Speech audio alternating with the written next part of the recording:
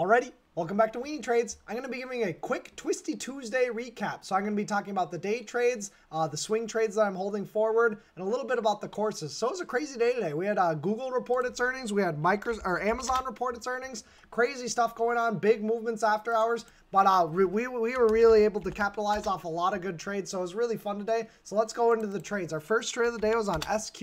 And SQ, I said I really like SQ from the game plan, over $220 a share. Well, we said we were going to take some profits at about 230. Well, we did just that. SQ, we actually entered again just for a quick day trade in the morning, right over 227.28. And I was going to have a wide stop. I wanted to add over 225 at around 225 if we dip back in, but we never got that dip. And boom, we get this nice good move up. I took profits a little bit early at about 229.50, so that's okay. But SQ is a really good revenue trade to start the day of a nice good little $93. We are still swinging an SQ put credit spread, which means we're selling puts, meaning as long as SQ stays above 220 by February 12th, we're going to collect $119, and the trade is looking really well. So we're collecting premium as SQ goes sideways to slightly higher. All we need SQ is above $220 a share by the end of next week. So that was our first trade of the day. Our next trade of the day was on Lockheed Martin. And if you recall yesterday's video, I said I like LMT. LMT is looking really good. If we're looking at the daily chart, we're oversold, and we got Cathie the Queen going ahead and buying it. Boy, I love that catalyst. It was a little bit of a low volume / choppy stock, but LMT move up, pulled back, and then we started to move up and then put in a nice good base. And right here, as we started to form this base, I didn't get the volume breakout that I was really looking for, but I still really liked LMT, Lockheed Martin, to build the position. So I went ahead and went long over 330, and then I added over 331. So I've got a decent position. My average is about 330.95.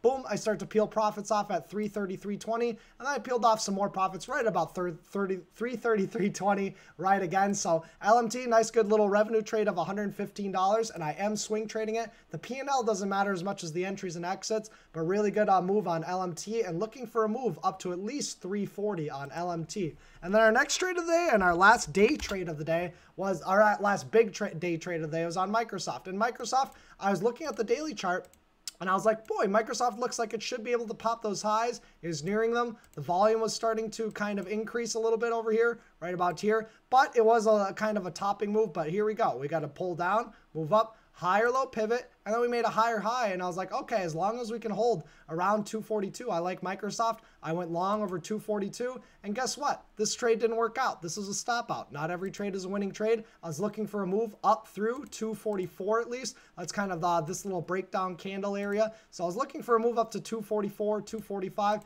just couldn't get it. So if the trade doesn't go in my favor, I have to stop out. I went with a pretty high delta, really good in the money, volatile contract, and we put in a bear flag. That we moved down first, then we went sideways, and then we flushed. And as we flushed, I had to put in a hard stop in the system, and that's fine. You know, just lick my wounds, take the stop out, minus $89. So net on the day trading plus $113. If we count the swing trading, minus $9. That's okay. Nice, good little revenue trade of revenue day of $103. Not as big of a deal. A little bit more on the Robinhood and a little bit more on the Webull, but I tend to not really count those, so that doesn't really matter. So looking forward in the future, I am swinging APHA. APHA had a nice good daily bull flag, and APHA, nice good bull move all day. If we look, we were able to scoop up some shares, but I was saying, boy, APHA, nice good bull move. We talked about the capitulation volume, meaning the volume was extremely high. That signified a top. It was 5 days extended, and everybody sold on the 5th green day up, capitulation type volume. But then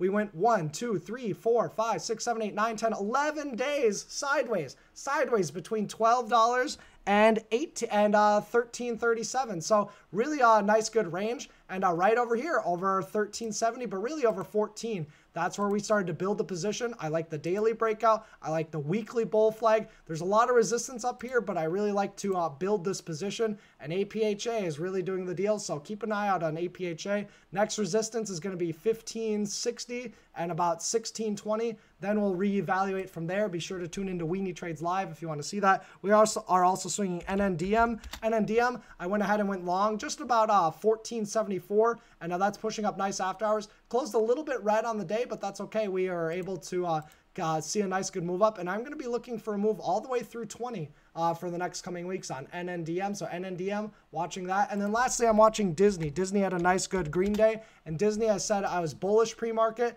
and Disney was being a nice good beast. P&L open is being a little bit weird, but that's probably because we had to take a lot of stop outs from this megaphone downtrend, but that's okay. We're looking for Disney to break through 180 on nice good volume and explode up through, so we'll be keeping an eye out for that. So I'll be working on a beginner's course due to high demand. Everybody's asking me, when's the beginner course going to be happening? When's the beginner course going to be coming out? And I'm going to be working. I'm still working on it. I want to make sure that it is a nice, good, high quality for all you guys. And I want to be sure to offer like a good money back guarantee, making sure you're getting what you're paying for, and making sure you can learn, so you can lessen the learning curve of the many years that it takes to learn to just make a decent living in the market. So thank you for your support on Weenie Trades Live. I really appreciate every one of you guys tuning in, hitting the like button, donating, whatever it may be. I'm looking forward to every single day, and I can't wait to see you all tomorrow. Alrighty, thanks for tuning in. See ya.